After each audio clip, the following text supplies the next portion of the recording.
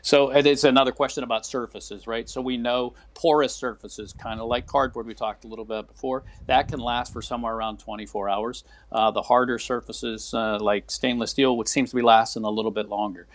So not a lot on the clothes that we can see. Now, if you're taking care of somebody at home, and that's what you're going to start seeing in the next couple of weeks, is you may be taking care of somebody at home that has the virus.